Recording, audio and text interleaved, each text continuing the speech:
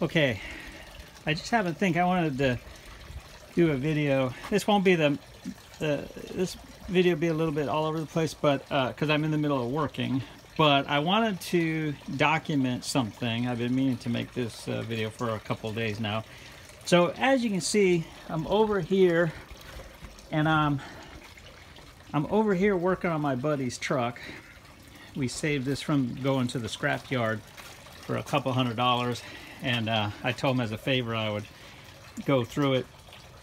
So here's the story, and what I want to discuss is I don't know if I want to call it a design flaw. I don't think that would be fair, but it's an issue with the design of the 22RE that it pays to be aware of. Okay, and as a matter of fact, if you go to Wikipedia where they discuss the 22RE, they actually make a mention of this, but it's just one line and it's very easy to overlook. I'll put the link in the description of the video. You can go check it out. And it discusses an issue whereby a loose timing chain can puncture a hole in the front timing chain cover, which can introduce water into the oiling system. So the story on this particular truck, and this is a excuse me, this is a 1994 Toyota pickup with a 22RE. And as you can see, I'm in the process of working and cleaning things up. So we're putting on a dual row timing chain upgrade kit from LC Engineering. And as you can see, I've already pulled off the original timing chain. Now, in this particular case, the reason this truck was going to the junkyard was because there was kind of the milkshakey oil situation going on, where you check your oil and you've got a frothy milkshake. And so the individual who owned this truck prior to my buddy picking it up, he thought that the head gasket or the block had cracked or failed. I happened to get word of it around town.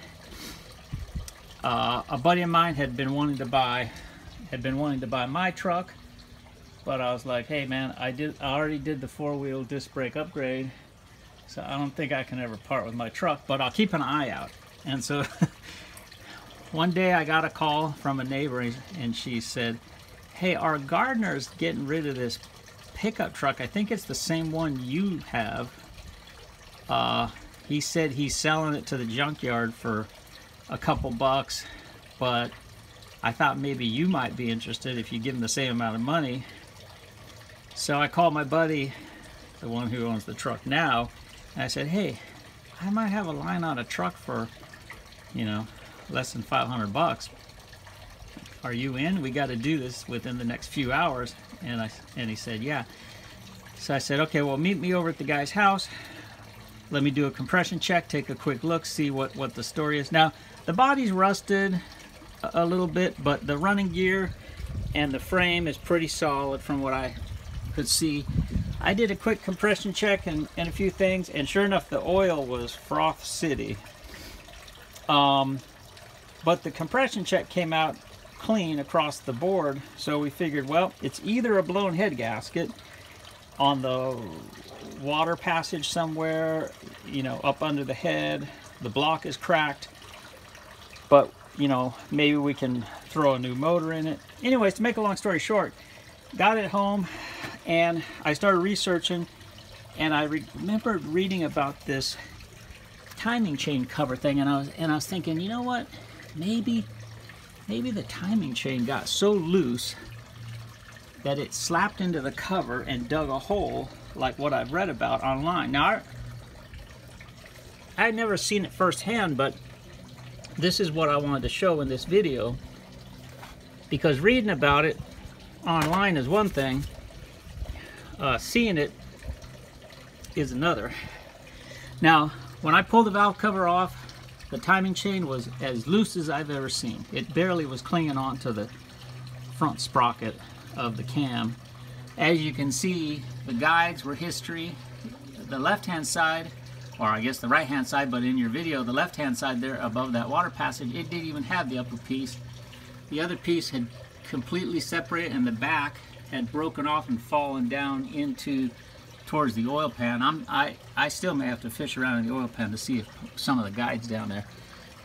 The other thing to note that's interesting is look how far in the chain had worn on the tensioner. So the tensioner was at the absolute limit, doing everything it could, but it had basically the chain had basically dug into where the tensioner was no longer able to supply any tension. So then, as we were kind of, you know, trying to figure out what have we got on our hands, I said, okay, well, get the LC Engineering dual row timing chain cover kit, just in case that is what it turns out to be, and then bring it over to my place and let me start pulling things apart and see where we're at. And so, sure enough, when the truck got over here, if you look right in here, when we pulled the water pump off, we saw a little dribble of sealant here, which turned out to be the head gasket sealer that we had dumped in when we first got the truck. And when we got the truck fired up and rolling, we literally made it about 5 blocks, and the truck just died pulling into AutoZone parking lot. I dumped the oil, put fresh oil in, and like I say, it was milkshake city. Got it over to his house, but then that milkshake thing started coming back,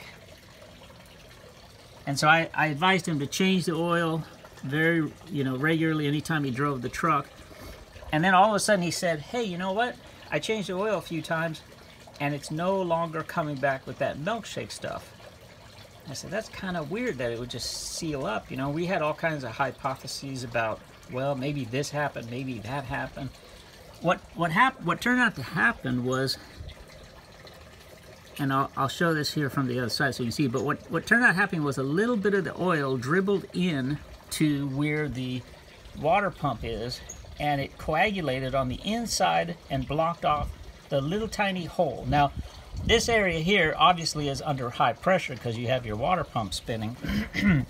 But if you look at the back side of this oil pump, of this timing cover, you can kind of see, if you look closely, look where the chain has cut in and dug a trench by virtue of being so loose and floppy in there that as it's coming up and around, it kind of gets out and has to rub against the timing chain cover, which obviously is aluminum. And here's what happens. It eventually creates a little tiny hole where the material is thin. And you can see, I'll put this little needle in and then we'll flip it over. But when it digs far enough in, it bridges over a little dinky hole right there.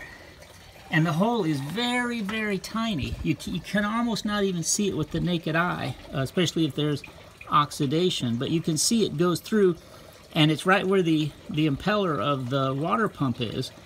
And because this area is under fairly high water pressure, it's enough to create a little tiny jet of water spewing into the oil system. And that constant little stream of water will manifest itself as the coolant level going down as you drive. It will also produce frothy, milky oil, which can be seen, not so much when you check your oil from the dipstick, but if you pull the oil cap off the valve cover, you'll see like a weird milky white substance up under there. And that's an indication that water is getting into the oiling system. However, because the oil system of your motor is under higher pressure than the water system, there's only basically one area where water can